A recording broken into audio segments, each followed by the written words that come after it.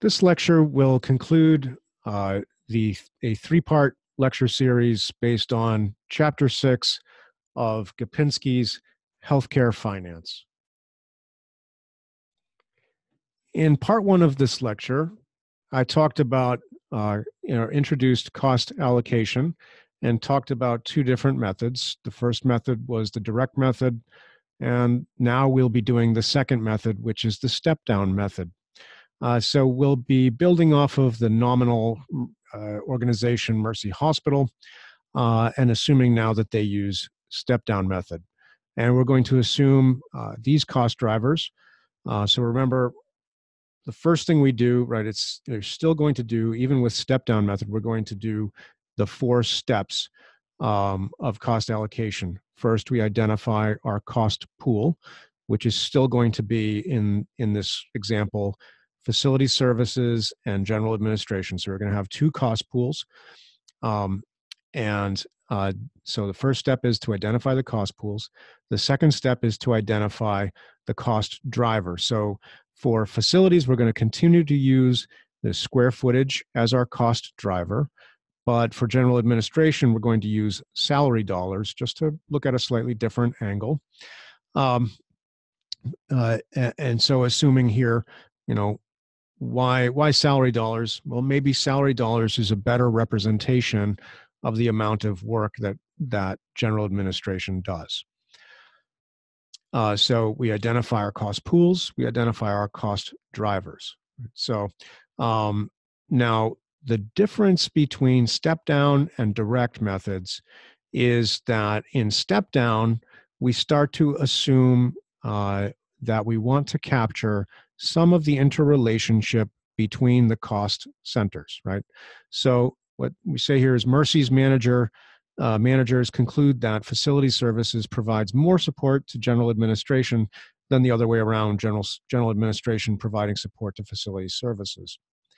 So why do we assume that? Well, if general administration provides, say, HR support, then certainly facilities services, which maybe is made up of our housekeepers and our maintenance people, and some other related functions, certainly they would use HR, but maybe the relationship really flows more in the direction of facility services on a day-to-day basis, is coming in and cleaning the general administration space, making sure that the HVAC system is working, fixing,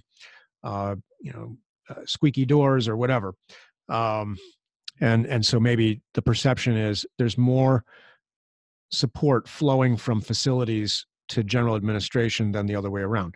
Not to say that there isn't support flowing from general administration to facilities, right? Because if general administration is HR, then facilities employs people, and so they are using some HR service.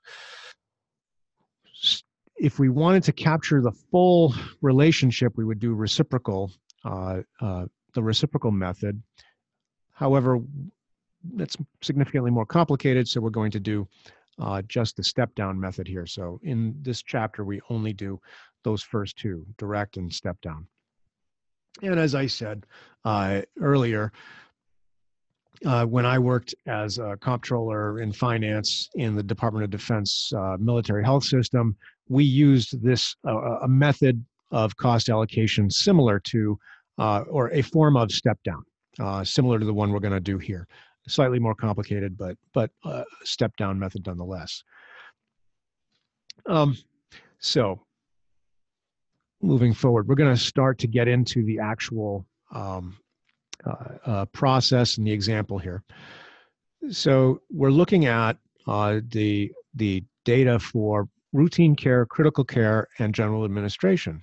Now, under direct, we'd only be looking at the profit centers or revenue centers, routine and critical care. We'd only be looking at those 2, and we wouldn't be looking at general administration. But under step down, because we're assuming that facilities is providing support in a meaningful way to general administration, and we want to capture that fact before we allocate general administration's costs out to routine care and critical care, we're going to include general administration's square footage in this illustration. Now, we're not including general administration's salary dollars, even though they do have salary dollars. We're not going to include those because salary dollars are going to be used to allocate general administration. And by the time we get to that, the only place that the general administration costs will go is to routine care and critical care. So we won't need general administration salary dollars because we're not going to allocate general administration's cost back to general administration. That's kind of a redundant. And we're not going to allocate it to housekeeping because housekeeping under the step-down method has already been, the costs have already been passed down. And so there's nothing left there in housekeeping. So we're going to ignore salary dollars for general administration. But we are going to pay attention to square footage because we're going to allocate a portion of the facilities costs to general administration first before we allocate it to routine care and critical care. So why would we do this? What we're trying to do is get a more precise cost for the provision of the general administration services. And in order to get a more precise cost, we have to include some of the overhead that is involved in providing general administration services to routine care and critical care. If it turns out that, say, routine care uses a lot more general administration, as it does, based on the salary dollar difference here, it's going to be roughly 4-to-1. And if there's a difference between the ratio between critical care and routine care for facilities, which there will be, because we have, if we're doing on square footage, that's 261 to roughly 40, which is about a 6.5 to 1 ratio between routine care and critical care, right? So there's about 6.5 times as much square footage in routine care as there is in critical care. This creates a potential for distortion if we do the direct method and we ignore the fact that general administration is using some of the housekeeping manpower or cost. I keep calling it housekeeping because I'm kind of marking it that way, but technically the slides refer to it as facilities. So if I slip, just kind of remember that's what I really mean is facilities. Okay, so when we go through here, we start to work with facilities and we allocate, remember, facilities total direct costs. So this would be the supplies used to provide the facility services, as well as the salaries and any specialized equipment that's only used by facilities and so forth, is going to cost $8.6 million. But now it's going to be allocated across 315,600 square feet, right, for a cost of $27.25 per square foot. Whereas in the previous example, it was allocated across 300,000 square feet, which was 261 plus 39. We've increased the number of square feet that we're spreading the cost of facilities across by adding general administration. And so now we have a slightly lower cost per square foot, right? So that's going to be our allocation rate for facilities.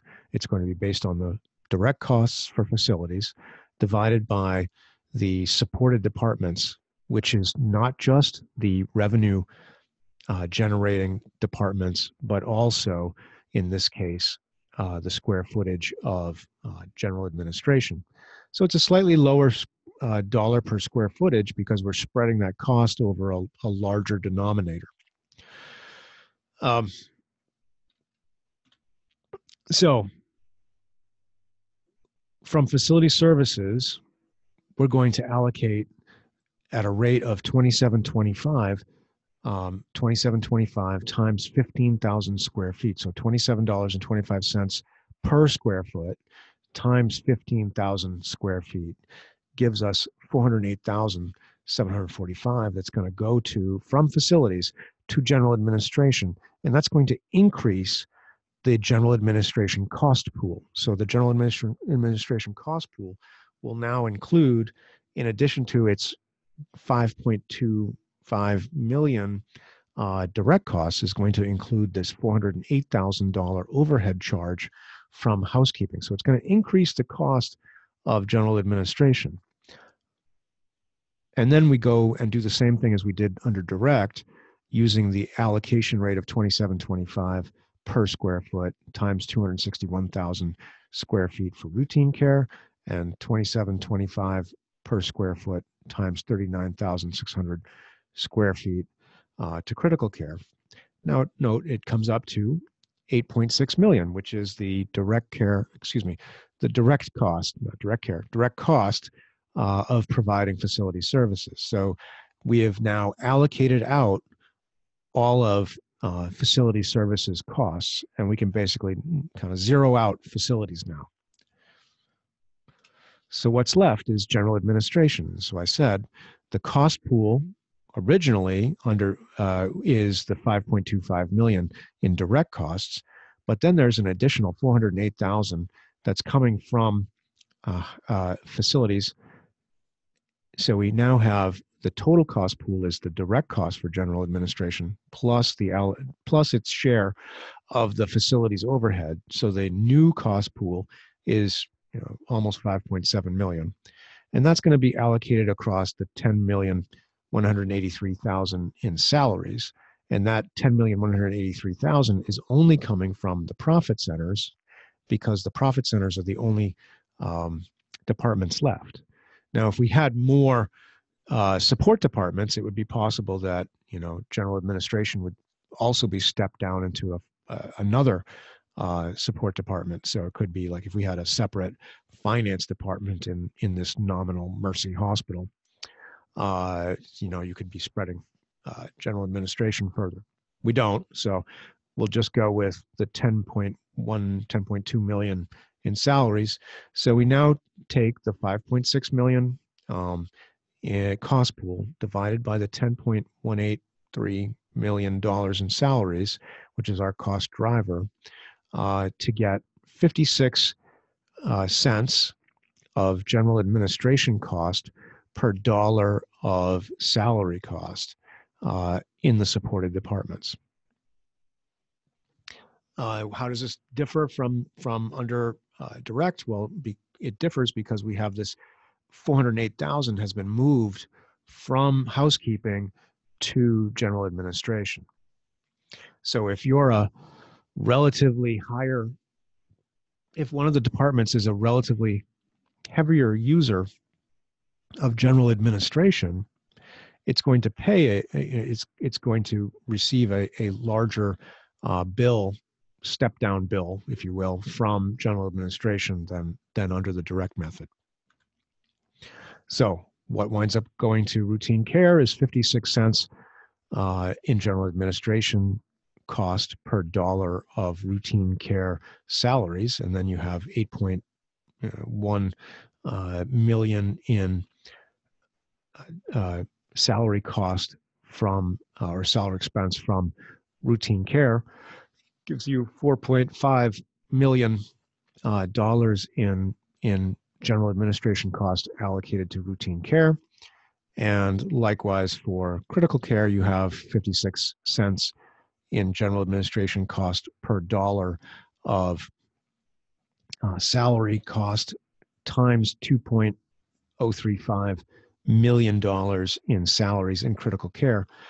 And so we get 5.658, right, which adds up to the total cost pool for general administration. Okay, so we've now allocated our overhead in a slightly different way, right? We're using it using the step down method, and so we still have the same amount of revenues for routine care, the same amount of direct costs for routine care. The indirect costs, however, are slightly different. And actually, it winds up favoring routine care a little bit and reduces the bill, the indirect or overhead costs allocated to routine care. So routine care actually has a um,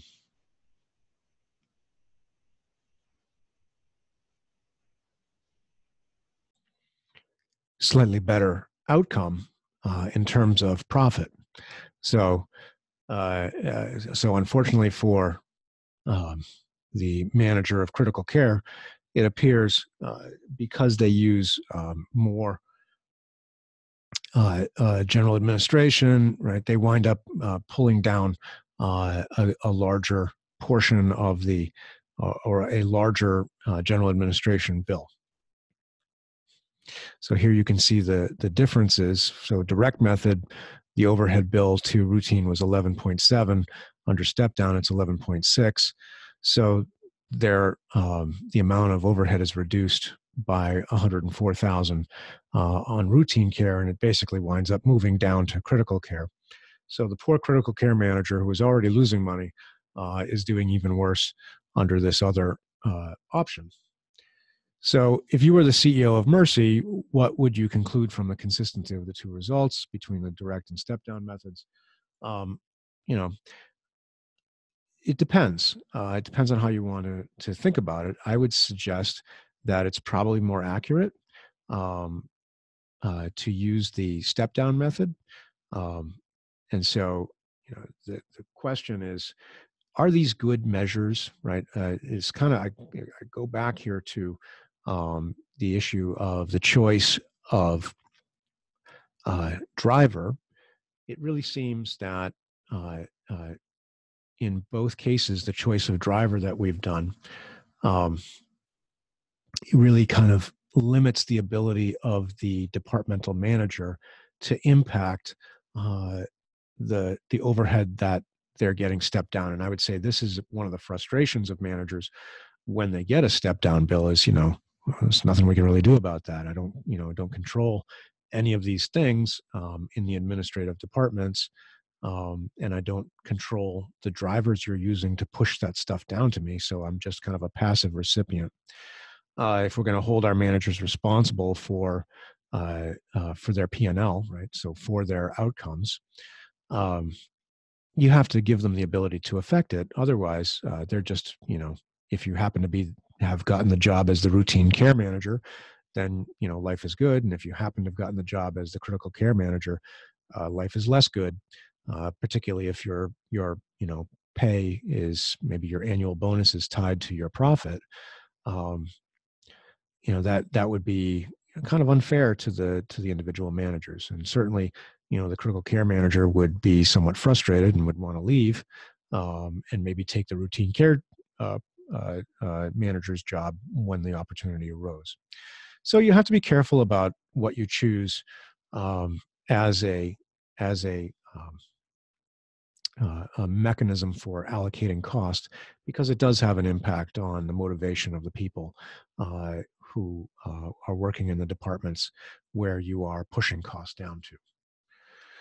Okay, so this concludes our discussion of Gapenski's Chapter 6, Departmental Costing and Cost Allocation. Um, and well, I guess that depends on, as to whether you're responsible for all the text or not. The material in text or not depends on your professor. So good luck, and hope you found this useful.